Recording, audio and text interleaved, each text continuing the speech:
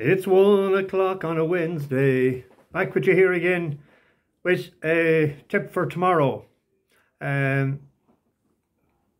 Lots of chances today according to the betting. I've never seen such money for bets that I had done. I done a Trixie and a treble last night, and I'm being offered a cash out of 5 times my stake on one bet and 6 times my stake on the other. But I haven't budged yet, but the sight of money for the 3 selections today. Unreal money. Ellen Valley has gone from 8s into 5 to 2. One of the 210 has gone from up at 4 to 1. I put it up at 3s, but it had been at 4s. It's gone into 6 to 5, 11 to 10. And Secret Road in the 640 has gone into 3 to 1 favourite. So I don't know if the bet's been linked or what, but it could be a great day or it could be a so-so day, but it's in the gods at this stage. Bus was out early this morning. Jack Worrell was first on, followed by Philip Wright. Christina Davis was singing the blues brilliantly as she tipped up Ryan Moore on his only ride just to a Garner, and it won at an SP of 13 to 2. I meant singing the blues now in a good way, not singing the blues in a bad way. John Lee was on early. LSC 99, he likes Ellen Valley as well. He said that 7 to 1 was a steal last night. Hope he's right. Thomas Balfe had a bit of a runny nose. I don't know why. Might have picked a loser or two. I don't know what was wrong with him. I was closing the door of the bus then, and I seen the cat dragging over something, and I was wondering what it was, so I waited anyway, and lo and behold, it was John Curley from Aircourt in Cundinagalva, home from Chicago. I haven't met that man in a long time. He's living in Chicago, I think, since the mid-80s. Many's the battle we had in Robert's Roadhouse years ago, or Curliers call it Robertines. And he was slagging me as per usual. He mentioned the horse that I own one time in Chicago, Miss Fritzy. Now, she did win a couple of races.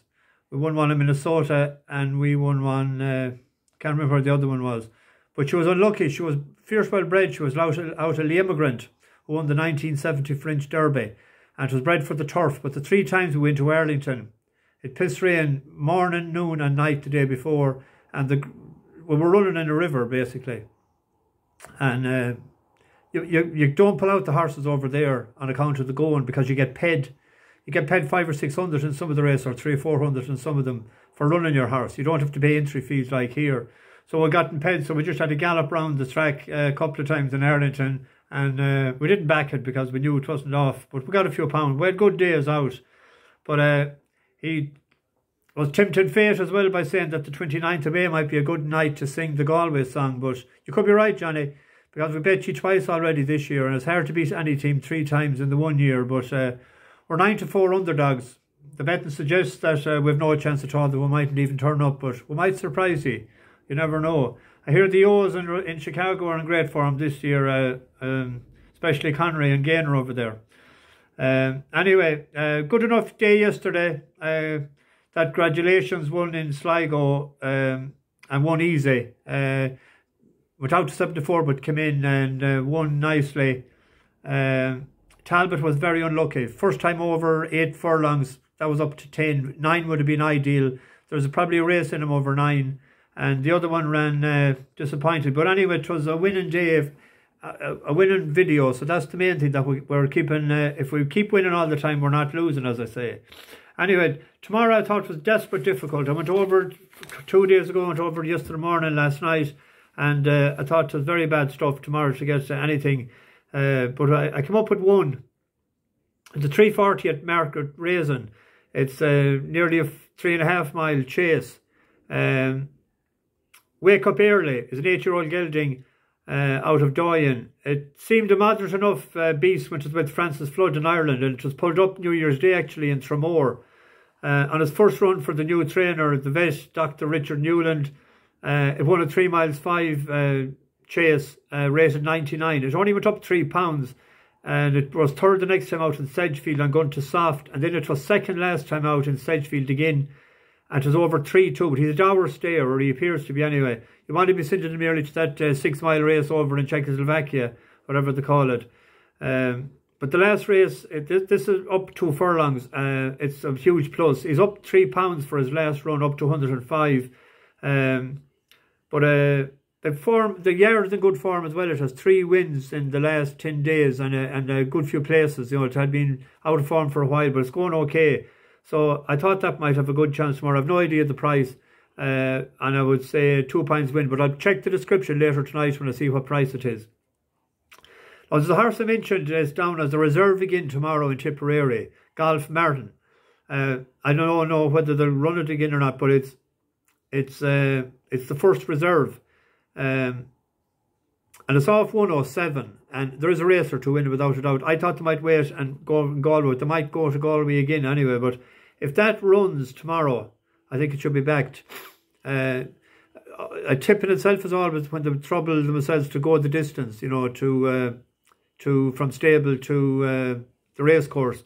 And the step up and trip from 2 miles to 2.5. It was out the back the last twice, and it ran on really well. Like, you know, it's a promising sort. It's only a 6-year-old, so that might be worth a shot.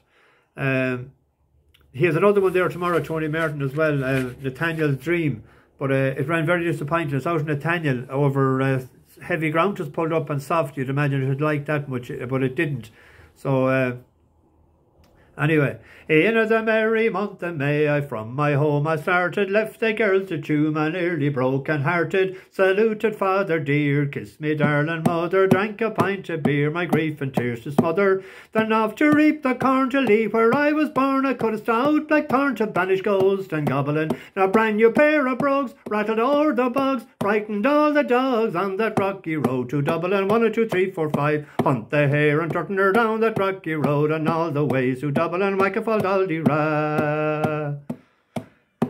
In Dublin next arrived, I thought it such a pity so be so soon deprived of you at that fine city. Then I took a stroll all among the quality bundle it was stole in a neat locality. Something crossed my mind, then I looked behind, no bundle could I find upon my stick a wobbling. Inquiring for the rogue, said my culper rogue wasn't much in vogue on that rocky road to Dublin. 1 2 3 4 5, hunt the hare and turn her down that rocky road, and all the ways to Dublin, Micafall Daldira. In Mullingar that night I rested, limbs so weary, started by the light. Next morning light and nearly took a drop of the pure, keep me heart from sinking, that's a paddy's cure, when Aries on for drinking. See the lassie smile, laughing all the while at my curious style, to set your heart a bubbling. Asked me if I was hired, the wages I required, I was almost tired of that rocky road to Dublin. 1 2 3 4 5, hunt the hare and turn her down that rocky road, all the ways to Dublin, Micafall Daldira. The boys of Liverpool, oh, when we safely landed, called myself a fool, I could no longer stand it, blood began to boil, temper I was losing, poor old Airdens Isle, they began abusing. Hooray, my soul, says I, my shillelagh I let fly, Galway boys were by and seen I was a hobbling, then with a loud hooray, they joined in the affray, quickly cleared the way to that rocky road to Dublin. 1 2 3 4 5, hunt the hare and turn her down that rocky road, and all the ways to Dublin, Micafall Daldira. That's the Dublin song out of the way. Good luck. See you tomorrow.